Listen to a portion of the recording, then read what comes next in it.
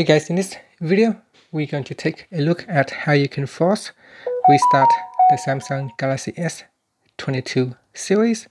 So if the screen is not responding, then you can try to force restart it. To do that, you need to press on the power button on the side plus the volume down key.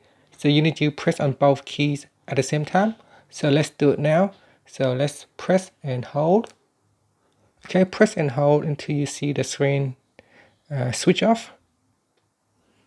So continue to hold. Now that the screen is switch off, you can let go of the button and then just press on the power button to restart the device.